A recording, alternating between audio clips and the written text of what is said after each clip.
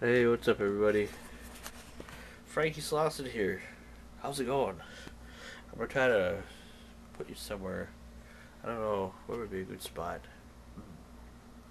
Somewhere where I can just set you down here, where might not be able to see me, maybe.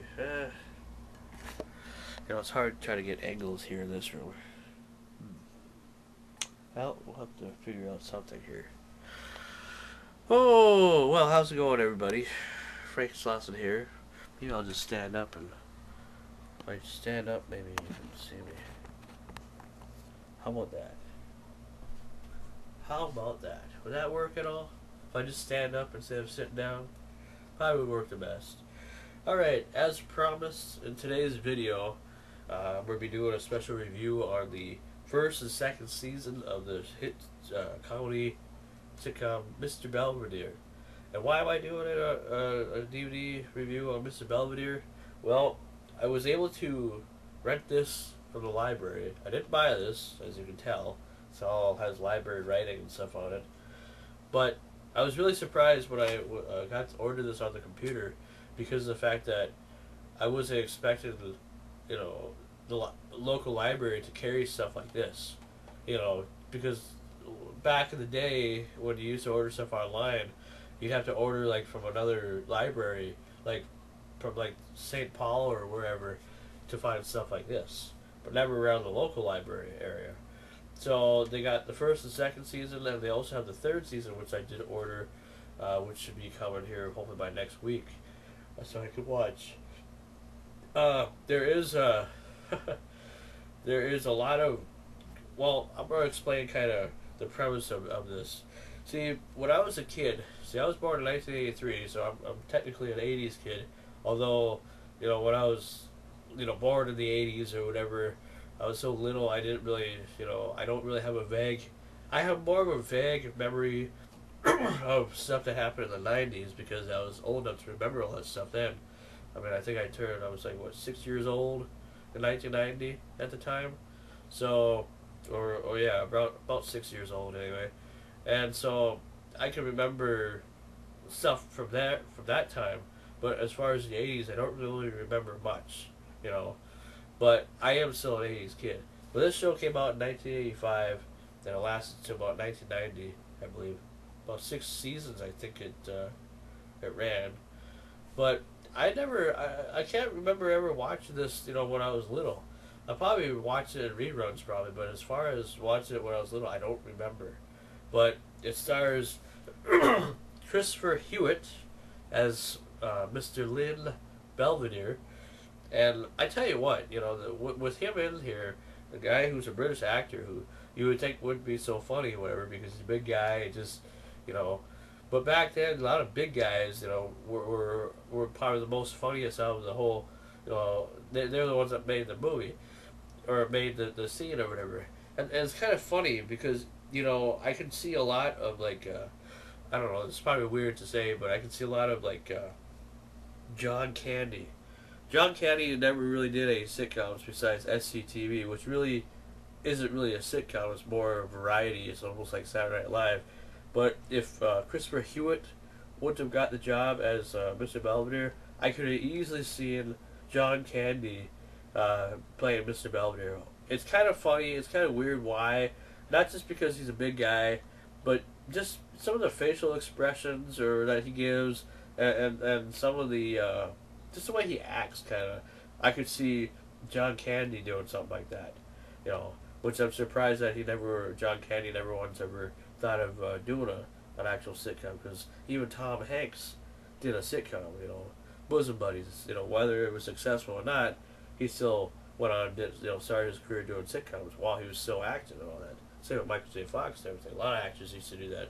Then it also stars Bob Uecker, who, mostly people know him as Mr. Baseball, as the guy who got chokeslammed or got choked out by Andre the Giant, of course, at WrestleMania, I believe it was 4, I think it was.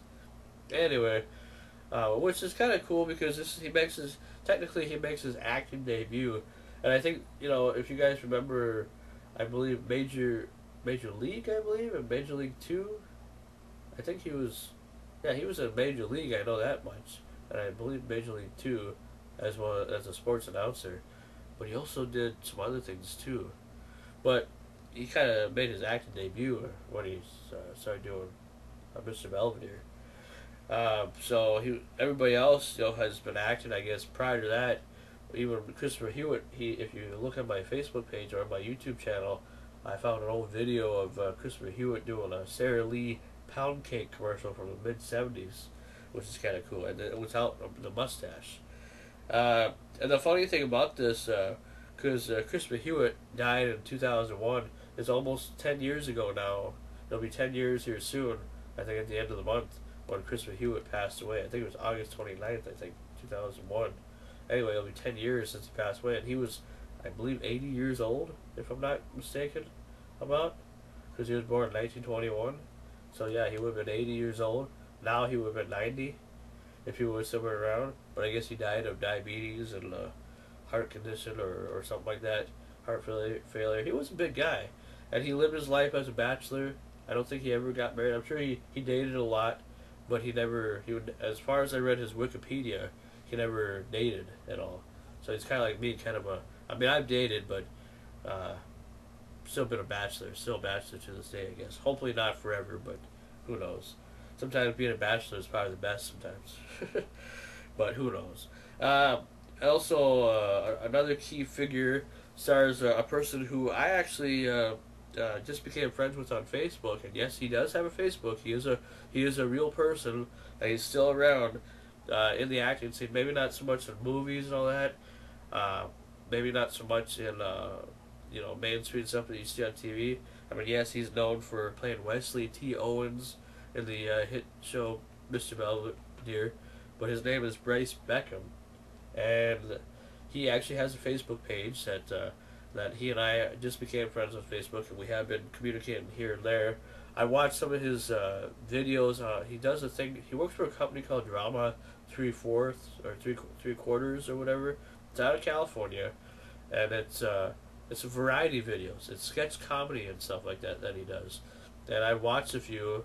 Yes, Bryce, I've checked out your Facebook link, and I've checked out your website, and I'm pretty surprised. I mean, you guys got a lot of videos that you've done over the last few years that some have won awards or local awards and whatnot. Some have been. I don't think they've ever been shown on TV, but I think they've won some awards as far as that goes. And it's a possibility. I'm not going to say right now, but it's a possibility, because he said he's kind of busy right now, which is totally fine. But I just want to just kind of show him some of my videos, just so he can check them out and whatnot, see what he thinks, and give me some pointers if he likes or whatever. Because I really want to learn a lot about this guy, because I think it's kind of cool that he's still around doing acting and all that stuff, even if it's not so much on TV. But there's a possibility that he and I might be doing an interview maybe later on down the road. Later on, in September or October or whenever he's free. Right now he's not free right now. He's pretty busy, but there's a possibility. But until then, I just wanted to show him some of the videos that I do and whatnot, and I will show him this video too if he wants to take a look. I know he probably gets sick of hearing about Mr. Belvedere, or maybe he doesn't get sick enough about it. Some people, that's when they only have a certain claim to fame or whatever. Some people like hearing about it all the time, and some people don't. Some people will get sick of it. But like a guy who gets sick of it, I know, is Elon Mitchell Smith, because I tried getting a hold of him one time. Yes, I do have connections like that. If I haven't told you before. One time I was trying to do an interview with Elon Mitchell Smith, who played Wyatt in the movie Weird Science, and that's pretty much his big claim to fame. Although he's done other things like The Wildlife and The Chocolate War and Journey to the Center of the Earth and all that stuff, and Superboy, I believe. But his big claim to fame is playing Wyatt in Weird Science, and he's said in interviews, and he even told me that he has no interest. He wants people to forget about that stuff, to forget about him being in that movie, or talking about that stuff, because right now he wants to talk about, if you want me to do an interview, the only way he let me do an interview with him is if I would have talked about some of his current stuff, like what he's doing, like being a teacher and all that stuff, which would have been fine. But the thing is with me, it's like I want to ask questions that may have been asked before, but probably haven't. Who knows? And why would you? The thing is, why would you not want to be known for the things that you've accomplished? I think that's pretty great. You know, it probably does get sickening after a while, but remember, there was a reason why you did it, why you want to become a part of the acting field, not just to make some money. You wanted to do it because it was an opportunity for you to start, even as a young kid, to start your career out at a young age, instead of waiting until after you were older and all that stuff. There's a lot of child actors like that you know don't mind being noticed for what they brought to the table. I'm pretty entertained by what I see, because there's a lot of people who I used to interview who've only had one claim to fame, and that has followed them pretty much the rest of their life. But there's a lot of people that I've interviewed that have done a lot more than that. It's just kind of sad, like even with Brice here, I don't know a whole lot about the guy right now, but I don't know if he's done like other movies, like if he was a part of other, during that time in the 80s. I know he did some guest appearance on some other TV shows and stuff while he was doing the Mr. Belvedere thing, but I don't know if he was in any big films or anything like that. I guess Brice, you could tell me if you want to, or whatever, what you were in, or I guess I could just Wikipedia it, I suppose. Anyway, so Mr. Belvedere, this set comes in a 5-disc DVD. Right now, I'm actually rewatching it with my mom right now, because I watched it already, the whole series. It didn't take that long. It only took maybe, if I would have watched it all day long, it probably would have only took maybe, I guess it would have took only 11.5 hours, but I took some breaks in between, so it took a few days. But I enjoyed it though, and I can't wait to get to watch season 3. It's definitely a must-have for anybody who ever likes that sort of stuff in their collection, and you definitely won't be disappointed. There's humor in here, and there's also like sitcoms also cover a lot of real life experiences and stuff like that. There's situations on here like about getting invited to parties, drinking, AIDS. Yes, AIDS. Because this was back in the 80s when AIDS was pretty much a big thing back in the day. It's still a big thing to talk about, but you don't hear so much about it now like you would normally hear. And I'm sure it's getting dark out here now. I'm trying to turn a light on. But yeah, it's just, that's how it is. And but a lot of real life situations, but also good, funny, very funny episodes too, that definitely made me laugh. And yeah, it's just a good set, and so you won't be disappointed. So it's Mr. Belvedere. It comes from a great company too, Shout Factory. They're the ones also responsible for bringing out the Transformers set, as well as many other great shows. Even Spin City, all 4 seasons of Spin City that came out with Michael J. Fox were Shout Factory related. And I kind of wonder if they're going to do that with the season 5 and season 6 with Charlie Sheen took over. But anyway, I'm Franky Slauson. We'll see you guys tomorrow with another great video. Hopefully you enjoyed my review. Hopefully it wasn't too long, but I wanted to be as informative as I could, especially when certain people that I got hold of might be watching this. I want to make it as good, as detailed as I can, because there aren't many people that do stuff like this anymore. Especially when you can find the person who was in the show, and converse with that person, on Facebook now. So, and maybe hopefully do something together here in the future, because I would love that. Anyway, we'll see you guys tomorrow for another great Franky Slauson Show video. I'm Franky Slauson, and bye-bye.